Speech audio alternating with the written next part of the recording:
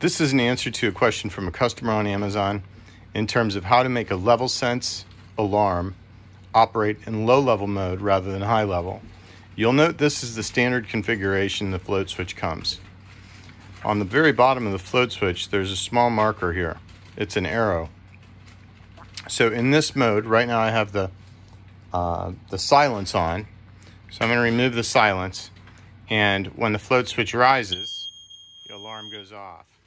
Now, I'm going to put this back on. If we want to change it to operate in low level mode, simply remove the clasp,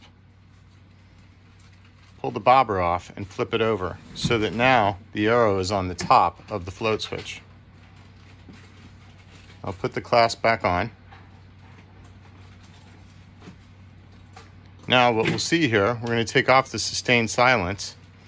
Now the float switch, when it's up, is off. And when the bobber drops, the alarm goes off. So that is how you convert a level sense alarm from sensing in high level to sensing in low level.